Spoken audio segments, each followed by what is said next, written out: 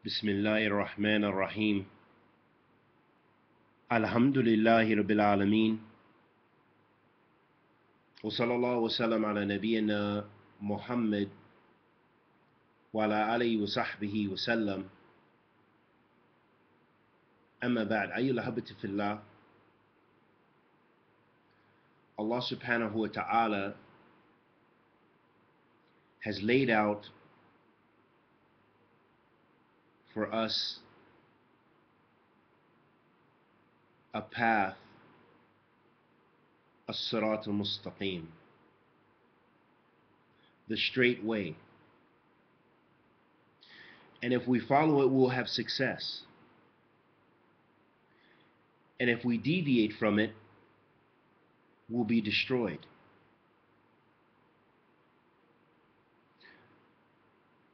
And the siratullah, the way, the path of Allah subhanahu wa ta'ala, is the way of the Messenger Muhammad sallallahu alayhi wa sallam. So the siratul mustaqim is the kitabillah wa sunnatul rasul sallallahu alayhi wa sallam. Ahabati fillah,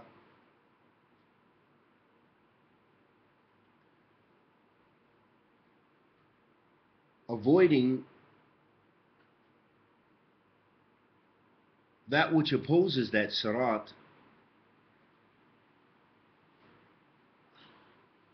and that which causes sickness in the heart. And the sickness in the heart,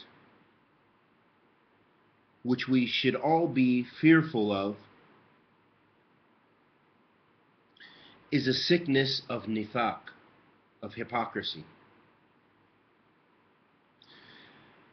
And Allah subhanahu wa ta'ala mentions in the Quran about those people who have sickness in their heart. في قلوبهم مرض فزادهم الله مرضا ولهم عذاب أليم بما كانوا يكذبون. Allah subhanahu wa ta'ala says in Surah Al-Baqarah, in their hearts is a disease, and Allah has increased their sickness, and for them is a painful punishment for what they used to deny. This is the affair of the hypocrites, ahabati fillah.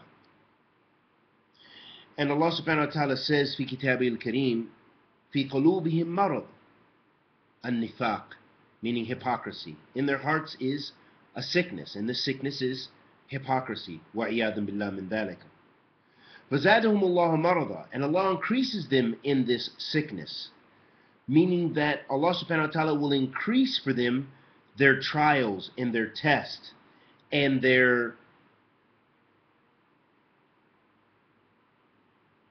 this great trial of this sickness, this disease of hypocrisy.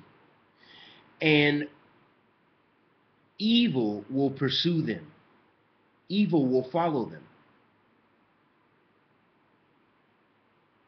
And this is because they left the sirat al-mustaqim.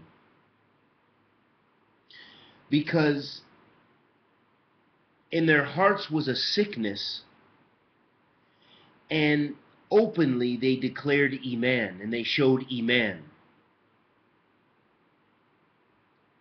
But inside of them was disbelief. وَعِيَاذًا بِاللَّهِ مِنْ ذَلِكَ. أَحَبَّتِي فِي اللَّهِ, strive your best to purify your insides and to constantly work on cleaning the diseases and the sicknesses that we contain in our hearts, the desire for sinfulness, the desire to do wrong, the desire to follow our desires, the desire to follow bid'ah,